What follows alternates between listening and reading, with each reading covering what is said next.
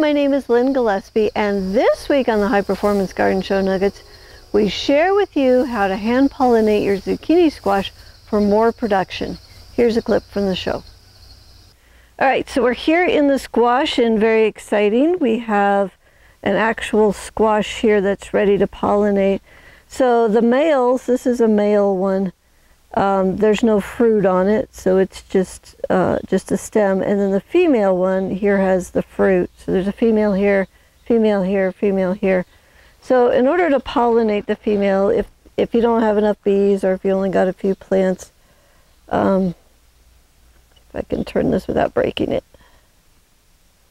Okay, so you take the male and you take the petals off, and you're just going to rub that pollen from the male onto the female one.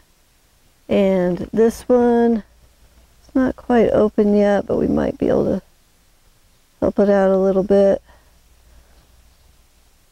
Go ahead and pollinate that. It's best if you can catch them when they are completely open, and that's usually about 9-10 in the morning, so it's a little bit early for these guys, but that's how you pollinate.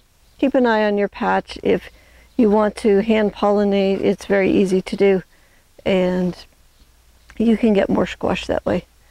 This clip is from the High Performance Garden Show Year 9, Week 14.